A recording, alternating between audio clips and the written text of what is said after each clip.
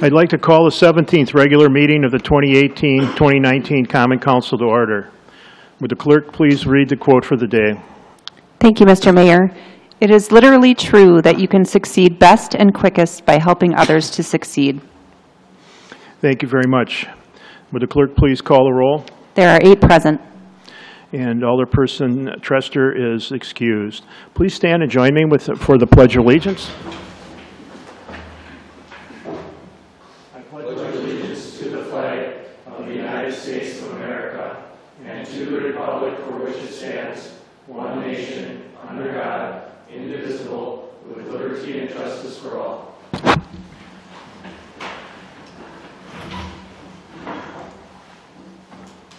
Next, we'll move on to the approval of the minutes from our last council meeting. Alderperson Wolf. Thank you, Mayor. I make a motion to approve. Second. Thank you for that motion and support. Is there any discussion on the motion? Seeing none, all those in favor, please signify by saying aye. Aye. Opposed? Motion passes. Next item is a presentation, a year in review of neighborhood revitalization activities, and Chad Pelichek will be presenting today. Chad?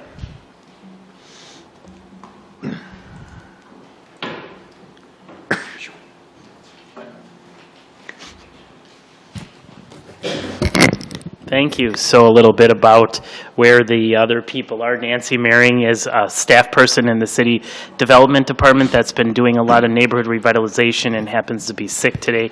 And Dave Anderson is a code enforcement officer on the south side of Sheboygan. He is with his daughter who recently had a baby today. So we'll give him the out today and I'll fill in this presentation. But I just want to mention that Bill Borzeski is in the back of the room. He replaced Bob Wallace, and he is the North Side Code Enforcement Officer. So if you have a district on the north side and you have complaints, refer them to Bill and he'll be happy to follow up with those. Moving into the neighborhood revitalization activities, what I'm going to do is kind of run through what we've been doing as it relates to the city's strategic plan, and then talk a little bit about code enforcement. So we have identified an area of the community, primarily what we would call the central city neighborhoods, from roughly an area of North Avenue, and then drew a line basically on 18th Street on the south side. So this red line you see on this map is the boundaries of our 5-year plan as it relates to the city's strategic plan. In that plan, we identified the neighborhoods that we're targeting. So the neighborhoods on here that are in gray represent the 2017 targeted neighborhoods, and the ones that are in the red or pink represent the 2018 neighborhoods. So the 2018 neighborhoods were Erie Hill, Gateway, Sheridan Park, and Swift. We wouldn't be able to do this without interdepartmental cooperation, so we continue to have bi-monthly meetings of the different departments to identify issues that are rising in neighborhoods. You can see the departments that have been in those meetings and involved with the discussions, and we also invite the Lakeshore Apartment Association, the Landlord Association, to those meetings to we give them 15 minutes in the beginning to talk about any concerns they have. We can share with them things that we're working on, so there's communication between the Landlord Association and the city. Next slide. So what we're doing as part of the strategic plan is developing baselines for the neighborhood. So not only are we sending code enforcement officers into those targeted neighborhoods, we're also doing a survey and walking parcel by parcel and ranking the condition of the properties. We've never done baseline mapping of neighborhoods before, so we really don't have a lot of data to see how well we've done and how neighborhoods have progressed over time. So in the targeted neighborhoods, there's a criteria as it relates to the building condition, whether the property has maintenance issues, how the roof is, landscaping. So they rank all of those different pieces, and then we map them in GIS, which you can see here on the right side of the slide. We map them in GIS with the different issues and codes and stuff, so that it's we're developing baselines so that we can go back in the future and see how neighborhoods are doing. So the plan is to circle back to the neighborhoods within the next 5 years or so and see what kind of progress has been made. Next slide. We are also, we've instituted some lighting, so we hear a lot of complaints at neighborhood meetings about the darkness of our neighborhoods, especially in the central city areas. So with the help of the police department and the third shift officers, they have gone out both in 2017 and 2018 and mapped areas that are dark. So the darker the blue on this map, the darker the street is.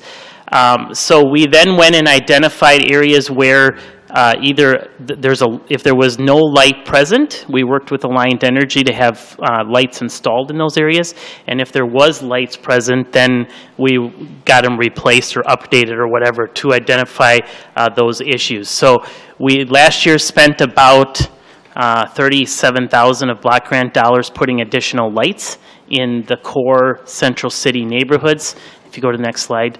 So in 2018, 2019, I know this is hard to read, but we went and mapped basically the rest of the, surveyed and mapped the rest of the central city neighborhoods and the boundary that we're targeting. So our goal going forward is to continue to add additional lights in the entire strategic plan area so that we can address the concerns of safety at night and lights and those types of things. So next slide. We were successful in 2018. 2 neighborhoods became associations, the Historic Grant Neighborhood and the Volrath North Point Neighborhood Association. And then here's a list of notable neighborhood achievements and events that have happened over the course of the year. Everything from signage to historic walks. Cleanups is a big thing. Adopt a family for holidays, neighborhood planning block parties, an aldermanic forum, and then you recently heard about the Adopt a Park pilot program. As it relates to the targeted neighborhoods, we then went back in and identified 2 really of the worst areas within a north and south side neighborhood, and 2 Rock the Block events in partnership with Habitat for Humanity was held. So in the spring, we did the Keeney Court area, and you can kind of see the work that was done and the outcome of that. And then this past fall in October, we did the south side, South 9th Street area and did a number of projects as well. So this was a way of trying to take the worst of the worst in that baseline mapping area and trying to bring some fresh new ideas. So that was a very successful partnership with Habitat for Humanity. Next slide. And then we're working with the neighborhood associations to develop, so they all have projects and needs and thoughts, and you know, some of them want to conquer the neighborhood, and you know, to try to get these people on, the leaders of the neighborhoods, on path to understanding what their long-range goal is. We've developed what we're calling a plan on a page. So it's a 1 or 2 page plan that really identifies what the demographics of the neighborhood are, what the incomes of the neighborhood are, looks at their history and the vision, and then it deals with any challenges and who's going to be responsible for. So this is the idea of the neighborhood taking responsibility on those initiatives, as well as if they've got initiatives that the city needs to deal with, they can share those with us as well, and we can work together to accomplish the goals of their neighborhood. So the goal is to have every neighborhood association that has an updated plan on a page, if you will, for their neighborhood to work on. Next slide. So looking into 2019, what are we hoping to accomplish? Basically a lot of the same, but we're calling it a second wave of the lighting improvements. So we're going to work to get the rest of the lights installed in the central city neighborhoods, continue to establish baselines for our 4 targeted neighborhood associations. There's an initiative with the Department of Public Works to hopefully develop a large item cleanup for neighborhood associations so we can deal with some of the larger trash that we deal with on a daily basis under nuisance and sanitation issues. Expansion of the Adopt a Park into other neighborhoods. The city has a neighborhood grant opportunity, so we continue to help neighborhoods fund different activities within their neighborhood, and then create 2 more neighborhood development plans. Under code enforcement, so we have had 2 part-time code enforcement officers for the last 3 or 4 years.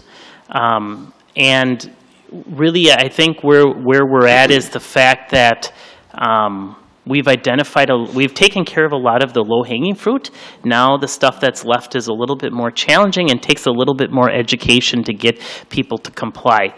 So we like to say that in the extreme cases, they're considered neighborhood killers because they really bring down the whole morale and the whole, the whole neighborhood as a whole. So, and we're, the concern we have is if we don't address these issues, that becomes the new standard for these neighborhoods, and people don't call in and don't complain, and they just kind of go on with their life, and then that's the way it is. So as, with all these other initiatives, it doesn't only happen with the building inspection or planning department. We have to work with partnership with the other departments, and we greatly appreciate that. Next slide. So focusing efforts with neighbors and neighborhood associations has proven to be successful. And we're at the point really now of spending a lot of time educating residents and property owners on the importance of keeping their properties up. So that's, we may not, our numbers may be lower than a couple of years ago, but the ones, that, now it's really about getting out there and making sure that this is sustaining itself so we don't have to continually be doing this. So that's kind of where we're at today. These are just some real quick examples of stuff we see. This was some property on in January of 2018. So this is their porch in the front of their house. Next slide.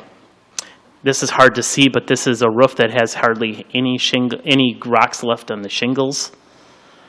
You see these are garages, and garages is a challenge in alleys and areas that are densely platted. So we've targeted garages. Parking on grass is another issue. City ordinance requires it to be cars to be parking on paved surfaces. These are just some examples of houses that are under construction or have received orders and that have complied with some new steps and handrails and guardrails and safety and all that kind of good stuff. So the process, real briefly, is we survey the neighborhood, receive a complaint, do a neighborhood walk-by survey, a notice is sent. After the notice is sent, there's a timeline to comply. If they fail to comply, we issue citations.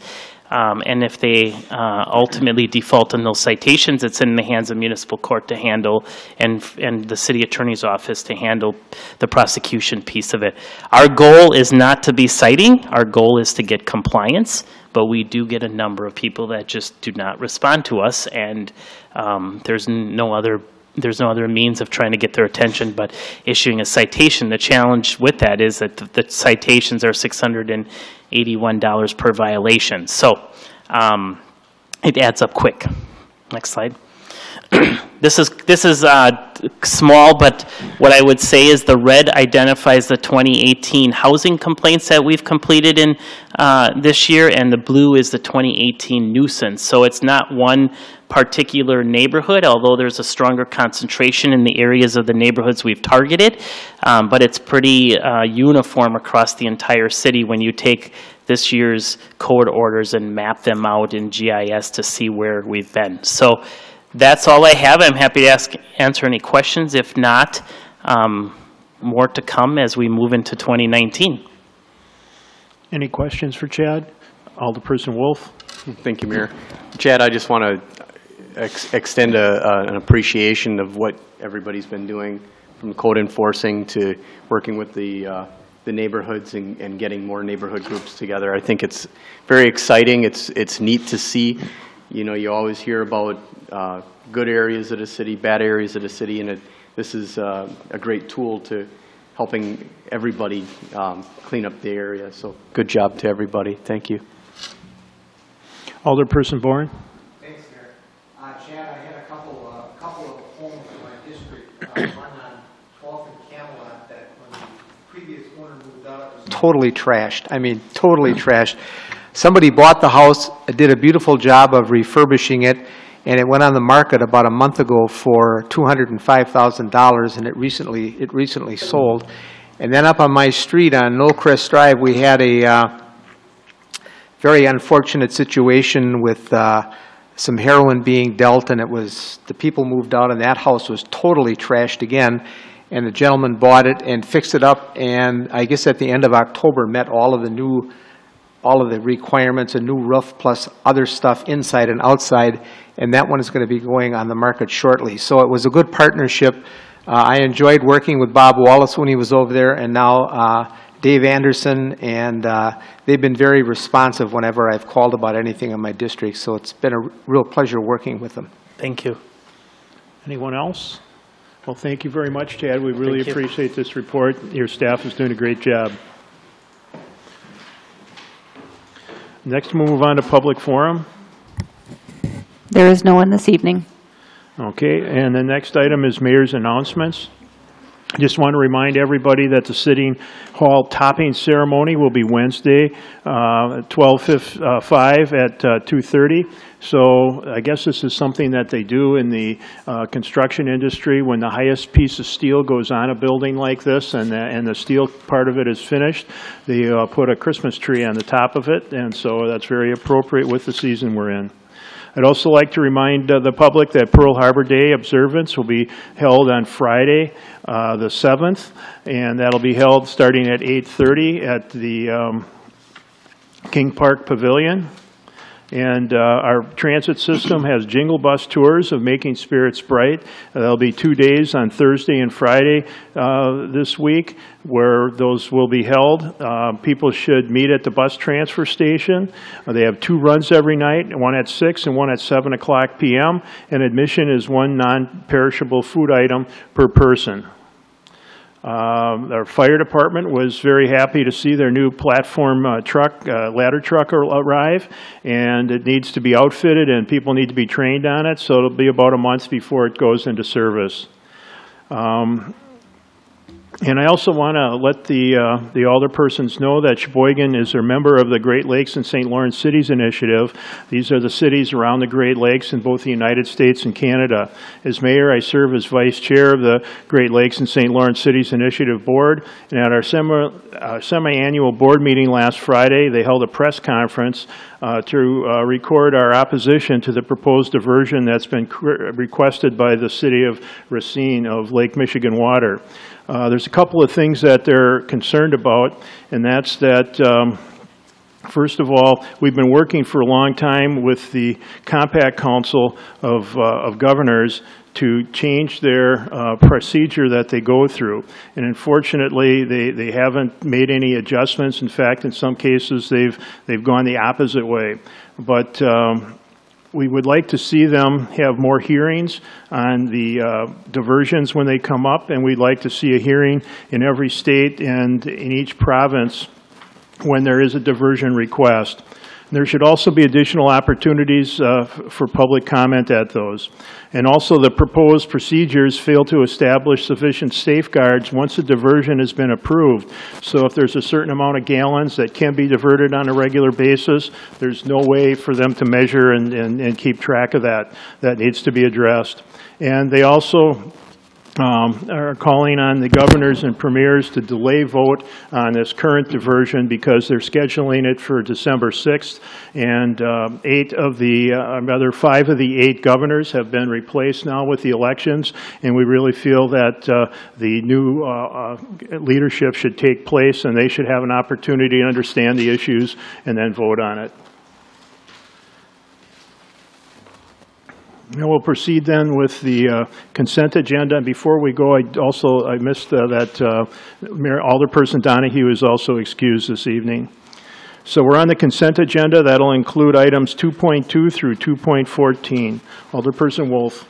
Thank you, Mayor. I make a motion to accept and file all our O's, accept and adopt all our C's, and pass all resolutions and ordinances. Thank you for that motion and support. Is there any discussion on anything on the consent agenda? Seeing none, will the clerk please call the roll for passage?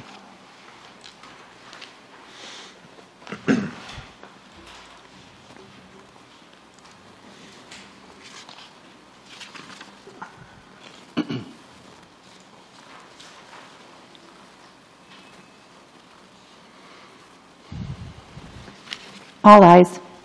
Motion passes. Under reports of officers, items 3.1 through 3.7 will be referred to various committees.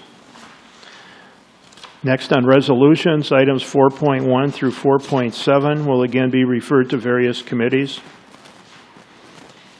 Under reports of committees, item 5.1 is RC number 203 of 1819 by the Finance and Personnel Committee, to whom was referred resolution number 129 of 1819 by Alderpersons Rindfleisch and Boren, adopting the 2019 City of Sheboygan Compensation Program for non-represented employees, and recommends to approve the resolution with the amendments to the compensation program. Alderperson Rindfleisch. I move to accept and adopt and pass the resolution. Second. Thank you for that motion and support. Is there any discussion?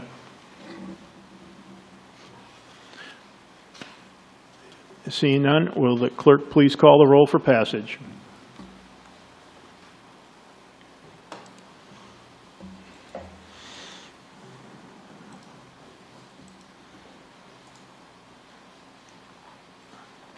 All ayes. Motion passes. Item 5.2 is RC number 202 of 1819 by the Public Works Committee, to whom was referred resolution number 137 of 1819 by Alderpersons Wolf and Sorensen, authorizing the appropriate city officials to enter into a contract or contracts to obtain trees and tree planting services to replace street trees in the city of Sheboygan, and recommends approving the resolution. Alderperson Wolf. Thank you, Mayor. I make a motion to accept and adopt and pass resolution. Second. Thank you for that motion and support. Is there any discussion on the motion? Alderperson Wolf. Thank you, Mayor. I make a motion to amend motion to change the 7 days in Article 10 and Article 11 of the contract to Property Solutions Contracting LLC to 21 days. Thank you for that amendment and support. The amendment is before us for discussion. Seeing no discussion on the amendment, will the clerk please call the roll?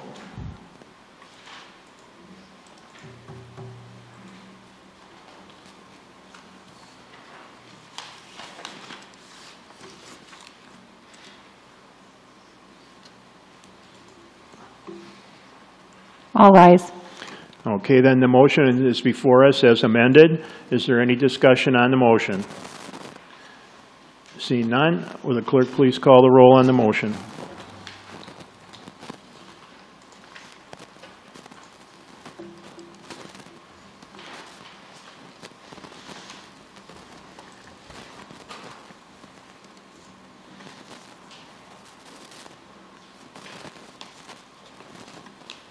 All ayes. Motion passes. Item 5.3 is RC number 204 of 1819 by the Licensing, Hearings, and Public Safety Committee, to whom was referred General Ordinance number 26 of 1819 by Alderpersons Donahue and Sorensen, repealing and recreating Section 26-227 and reduce standard fees so as to better reflect the actual cost of the electrical inspection program, and recommends to approve the ordinance. Alderperson Sorensen. Thank you, Mr. Mayor. I move that we accept and adopt and pass the ordinance. Is there a second? Second. Thank you for that motion and support. It's before us for discussion. Alderperson Boren. Thanks, Mayor. I had a question maybe the city attorney or Chad could answer. It's under Section 26-27, reinspection and or no-show fees. Reinspection fee is $75 and the no-show fee is $75. My question is, if there is a no-show, that person would be charged $75, but then when they reappear again for the reinspection, would they be charged another $75? Yes. Chad? Okay. Yes. Thank you. All right. Any other discussion? Seeing none, will the clerk please call the roll?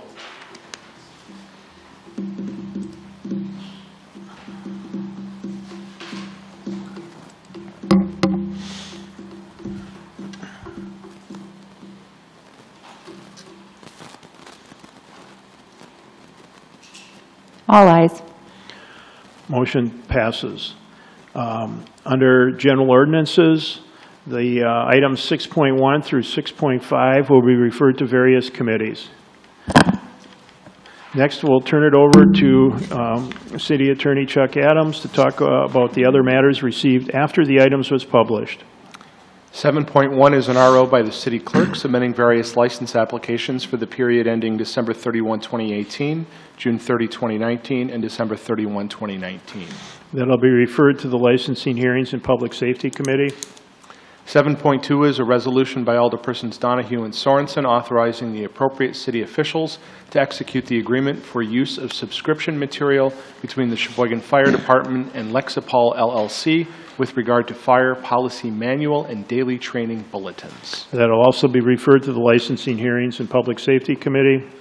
7.3 is a general ordinance by Alderman Rindfleisch amending Section 82-33 of the Sheboygan Municipal Code so as to amend the positions in the Fire Department Table of Organization. That'll be referred to the Finance and Personnel Committee. Alderperson Wolf. Thank you, Mayor. I make a motion to adjourn. Second.